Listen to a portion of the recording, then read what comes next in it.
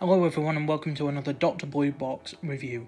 Today I'm going to be having a look at the History of the Daleks set number 1, simply to put it, the Daleks. Now I originally know that I said that I would be reviewing the Power of the Daleks set, however I don't have it on hand at the moment. I still have to go out and get it. So until then I thought it would be a good idea to go over previous sets that have been released, such as the Seeds of Doom set, Cast Revolver, History of the Daleks 1, 2, 3, 4, the TARDIS sets that have been released over the last 2 years, you get the point. So I will be doing Power of the Daleks, but until then I will be reviewing the previous sets that have been released. It's nice to see another re-release of the original Daleks. There was only one release, and that was back in the original Dalek Collector's set number 1. I never got that set as a kid, so it's really nice to see this mold being used once more.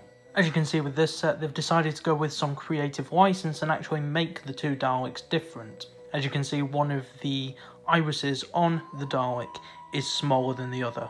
As you can see with this set, we're also treated to a lovely backdrop of the corridors of Skaro. It's a nice addition to place your figures in if you want to display them.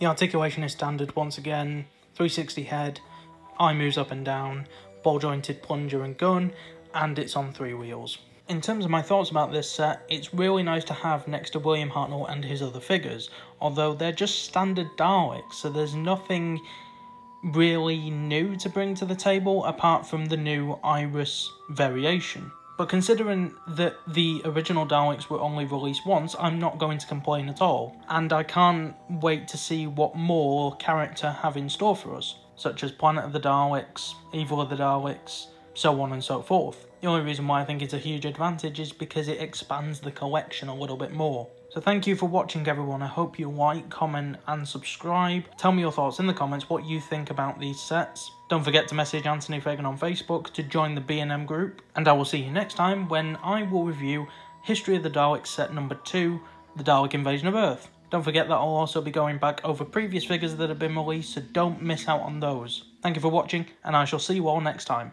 Bye bye.